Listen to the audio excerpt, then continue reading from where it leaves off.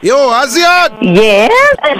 How you doing? I'm good. Niko fiti, everything good? Niko fiti, I'm good. Everything is good. How's the shooting and being a star?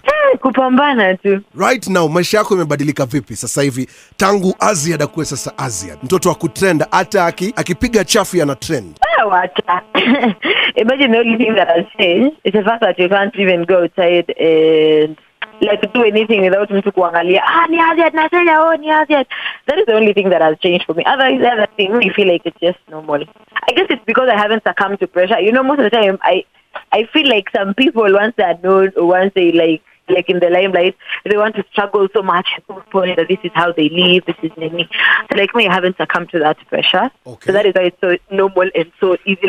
That is why it's easy for me to be me. Sasa unataka kuniambia yule Azziad wa kitambo bado ni huyo Azziad wa sasa hivi? Imagine, people who know me will tell you Azziad hasn't changed and I can't even change a little bit. The only thing that has changed is that sasa hizi watu wengi wananijua hivyo tu. Azziad wa kitambo ambaye alikuwa anapanda matatu, bado Azziad waweza panda matatu sasa hivi tunavyozungumza. Mimi, do you know once Kenya tuliannounce the first case of coronavirus ya kwanza hivyo.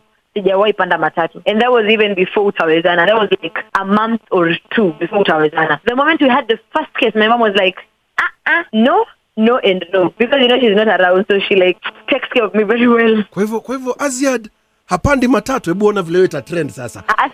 Sisi juu ya Azziad hapandi matatu hapana. Venye kesi ya kwanza coronavirus ilitokea, mimi kama Azziad mwenye mnajua, bado alikuwa hapandi matatu because I was just taking caution of the crowding and whatever. Okay. So yeah. Sisi Azziad celeb hapandi matatu hapana.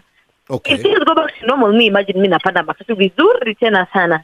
Okay. So Azziad, Yeah. wewe wa trend juu ya kila kitu. Chochote ufanyacho wa trend. Ile red card ambayo ile leak, is it true ama tu ni watu kuzungumza? I cannot comment on that. What I can say is that I'm just working hard. Yeah. Oh, you're just working hard. I deserve everything that is coming my way. That is the only thing I can sasa hivi tuseme that. nataka Azziad aniposti kwa page yake. Naweza lipa ngapi labda? Tuongea tu, watu hawezi kosana. Hata mimi rafiki yako utanilipisha jamani. Wewe rafiki yangu, lakini sio rafiki yangu tu vizuri. Rafiki wana support each others kwa businesses. So mimi tukiwa na biashara unaniambia unauza nini? Nitakuja nikusupport.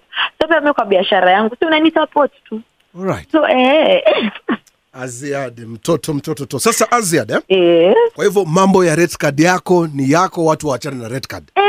Mimi cha kusema yenye tu mimi naweza sema watu tu tufanye kazi and let us just know our worth. People need to know their worth. Exactly. You know, when kama wewe Chris, you know you are very hard working, you wake up, I call you every time.